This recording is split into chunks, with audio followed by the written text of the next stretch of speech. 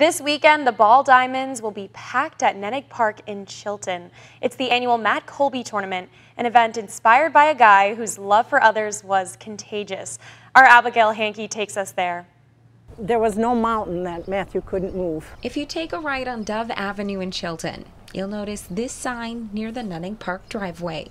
So Matt played ball here at Nennig Park as a child, and this was his most favorite place to be in the whole world. And it's not hard to see why. The park is home to the Matt Kolbe Baseball, Softball, and Beanbag Tournament. It's just a weekend where everyone is just a little kinder, and it just brings the good out in everyone.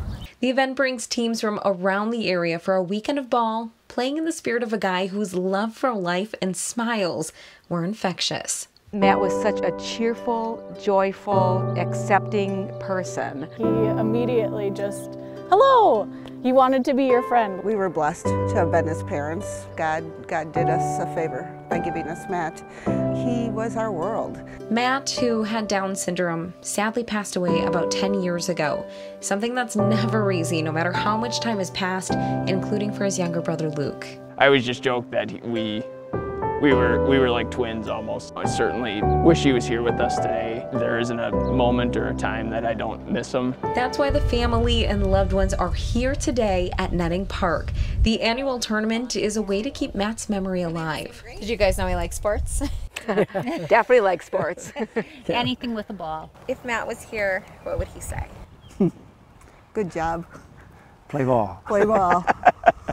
Matt played Little League Baseball as a kid. He also competed in several sports through Special Olympics, but one of the big reasons he's known around town is through his time as manager for the high school sports teams.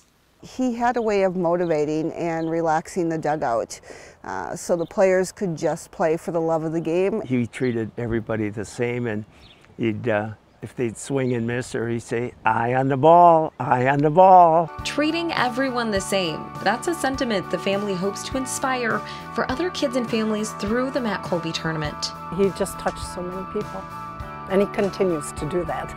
But it's not only for one weekend they want to inspire others.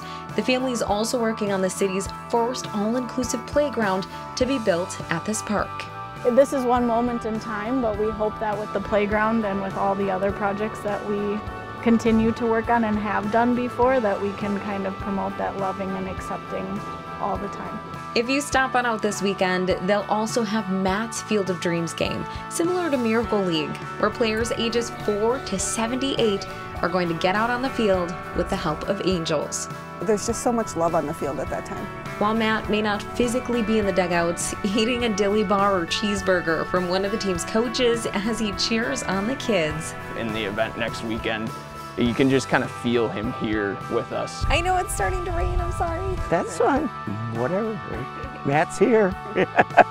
And you'll be able to feel his energy in the stands, the dugouts, on the field, or even under this growing maple tree at Nennig Park. The picture on there is his senior high school graduation picture, and we chose the red maple because red was his favorite color, and maple is a strong, hardy tree. We hope we're making him proud. Yeah, and just carrying on what he loved to do and sharing it with other people. So don't forget, the event is this weekend. It starts Friday night, and then Saturday is when they have the Field of Dreams game and a balloon release. You're not going to want to miss it. In Chilton, Abigail Hankey, NBC 26. Thank you, Abby. Aside from honoring Matt through the tournament, money raised from the event goes toward a scholarship awarded to students every year who encompass the way Matt lived his life. Other donations will go towards Special Olympics, in which Matt competed in, and other local charities and organizations. Again, the tournament starts Friday in Chilton. To learn more about being a part of the inspiring event, head to our website,